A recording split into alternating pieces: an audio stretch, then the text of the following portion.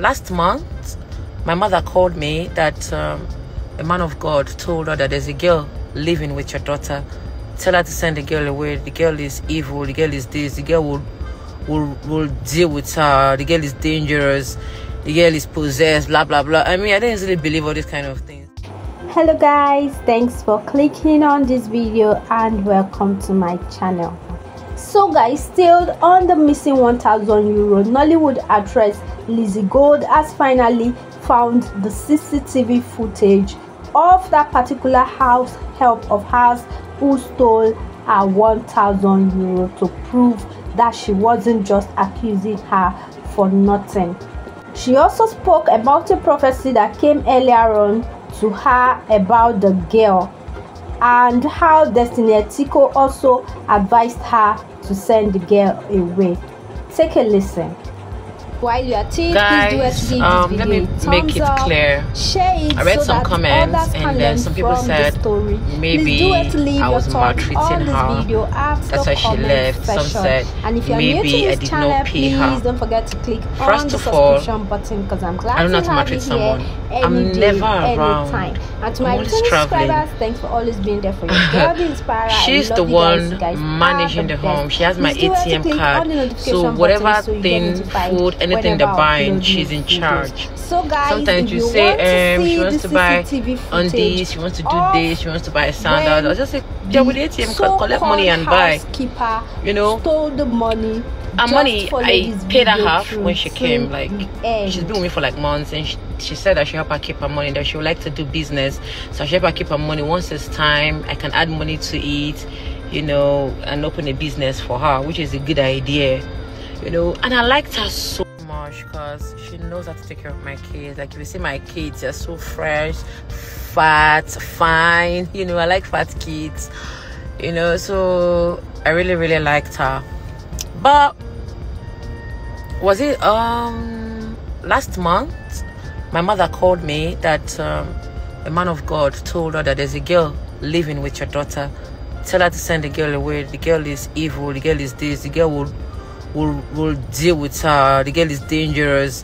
The girl is possessed. Blah blah blah. I mean, I didn't really believe all these kind of things. So I told my mother that I don't believe in prophecies, you know. I just believe in going to church.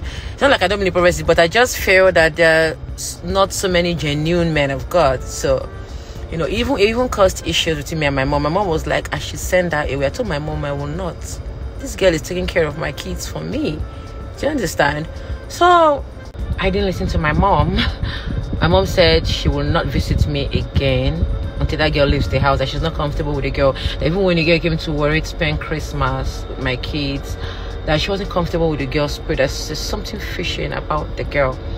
So I told my mom that girl has not done anything to me. As long as my kids are okay, are fine.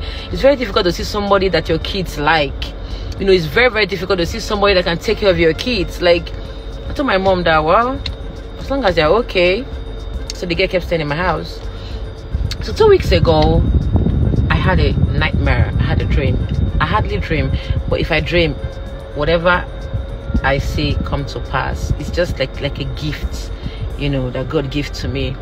You know, I had a dream, and the dream wasn't nice at all. It was a nightmare. I told Destiny that, Destiny, look at the dream I had. Destiny said I should rush and go and tell the girl to leave. It was my stubbornness that got me into this mess. You know, I didn't want to drive because I was stressed. I took a taxi. I went to my house. Okay, so when I got there, I didn't let her know anything.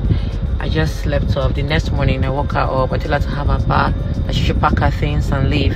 She was like, why? I said, that she needs to go for deliverance, that nobody's above deliverance, that there's some spirits, you know, that's disturbing her, that when she's done with her deliverance, I'll invite her back. She was like, okay, no problem. So she went, I put her in a car. She went to Aba. When she went to Aba, I went back to Asaba to continue my work. After my production, I came back to Enugu. When I got to Enugu, you know, the house wasn't looking too well taken care of. You know, it's a duplex, so it wasn't looking too nice. And I guess the stress, you know, was too much for the other girl, because that one is quite younger. So I said, let me just call Success back. Maybe when I see somebody else, I'll tell her to go. So I called Success. That's how much I liked her. I told her that, don't worry, come, you can do the deliverance in my house. All right? No, God is everywhere. So Success came back after a week. So when Success came, she started staying. After like 4 days, she told me that she wants to go to Aba. That was 3 days ago. I'm like, why? You don't want to stay anymore? She said that she wants to go. And I said, okay, that there's nothing, there's no food. Why not go to the market and buy things, you know? Then you can leave the next day. She said, no problem.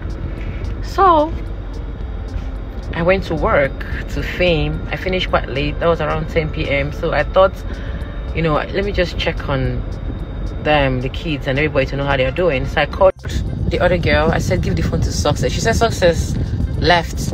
I said, well, she told me she was going to leave the next day. Why did she leave in a hurry? Mind you, before Success came, when I was doing this my NSPDD prayers, I told God that, God, this one I brought this girl back to this house. If she's a good girl, let her stay. But if she's not good, let her use her mouth to tell me that she wants to go. That's why when she said she wants to go, I wasn't bothered, because I already put it in prayers. So I was like, why did she leave in here? She should have just waited till the next day, you know, because I already told her to collect her transport fare, you know, and then I would transfer. She sent me her account number. All the money she has worked, I would transfer the money into her account. So when I got to the house, I entered my room, I noticed that the drawer was scattered, clothes were on the ground. The next thing, my mind went to my money. I went straight to that place to check. That's how my money was gone. I didn't see my 1,000 euro. The only thing I left, just 30 euro. That's what she left. Mind you, she told me to keep her money because she doesn't even have use for money. She doesn't have my ATM card. If she wants to buy anything, she takes money from the card, you know. So that's how she left. And the footage of when she's collecting the money, I'm going to post it on my story. All right, so I saw everything. She can't even deny. Well, like I said, I put people on the case, but if they are not able to get her, I won't stress myself. But I will never trust anybody again. And for now, no other person is coming to my house. I'll just be with the other girl. That one has been with me for 4 years. I'm so used to that one. I trust that one so much. You know, that's it. That's the story of my housekeeper. Alright, so it hurts. Like I said, it hurts because I work so hard for my money. Somebody was saying that it's just 1,000 euro. I'm making noise on social media. 1,000 euro is a lot of money. I work so hard for my money. Nobody dashes me money. Every single money I have, I work hard for it. Okay, by the grace of God, my artist fee makes sense. Do you understand? I'm a hard worker. I know the rest. So every single penny matters to me. Okay, so stop saying all those things people are saying. Money is very important. Secondly, I try to make life very easy for them. I did division of labor. I have somebody that sweeps the compound separately. I have someone that throws debts away. The only thing she does is just sweep the house, wash plates.